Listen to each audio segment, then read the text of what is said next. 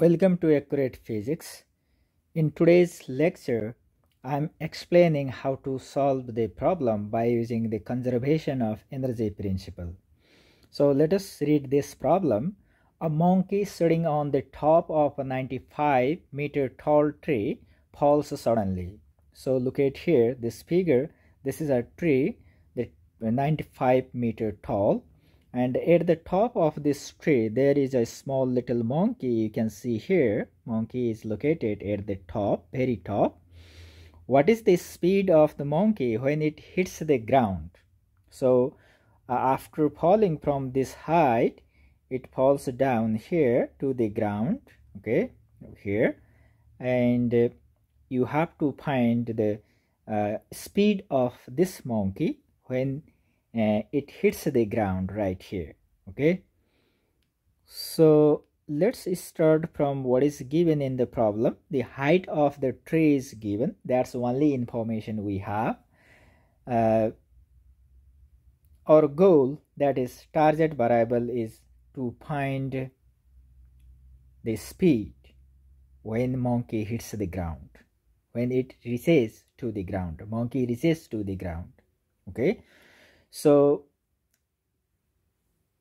how can you solve this problem? Let's work with given things. So first thing here is the height. Okay, so height of tree is given. I can write it down here, which is 95.0 meter. And what is the concept to solve this problem? Concept is the, let me write it down. Concept is conservation of energy. What is conservation of energy?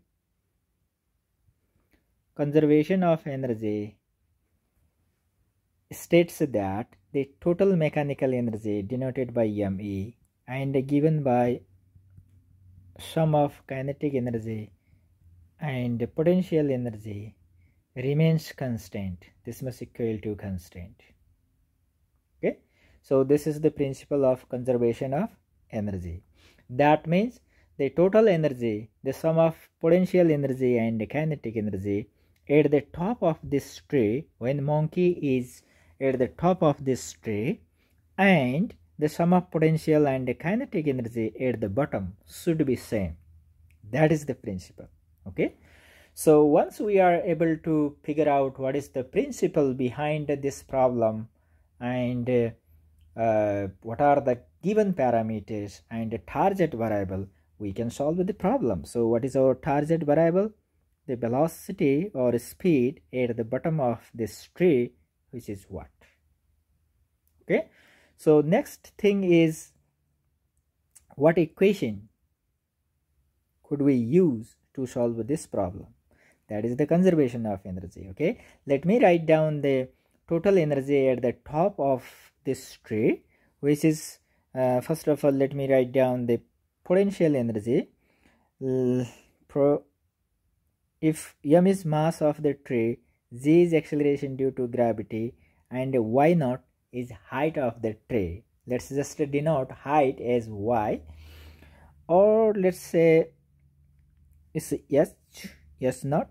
It's better to say s naught because we already represent height by s. So this is the potential energy at the top of the tree. What is the kinetic energy? Kinetic energy is half m v naught square. Okay, so this is the total energy at the top. What will be the total energy at the bottom? That is mgh plus half m p square, right? So this term here is the total mechanical energy at the bottom of the tree when monkey arrives here. Monkey reaches the ground, and this left hand side, this total sum of, this is potential and this is kinetic, right? So this is the total mechanical energy at the top of the tree when monkey is here on the top of the tree. Okay, let's move to the equation. Oh, tree is gone. Let me make a tree. It's like this.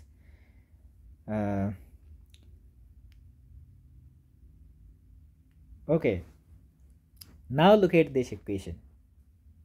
So this is the equation we are using to find the target variable.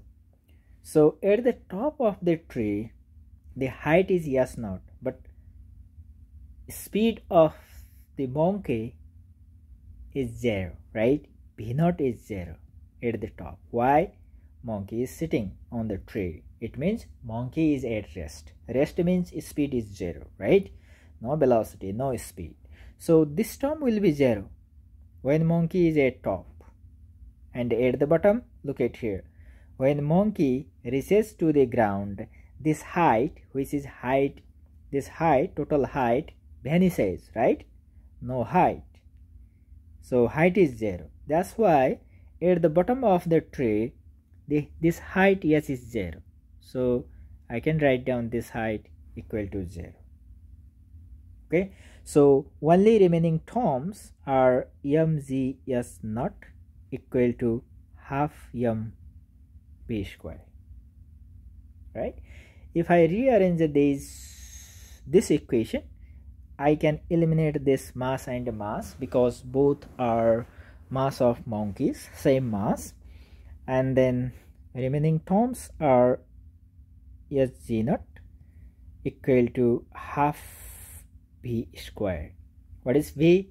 V is the speed of monkey at the bottom of the tree. Okay, so it will be, if you cross multiply this one, 2z s0 equal to v square, and from here v is equal to 2z s0.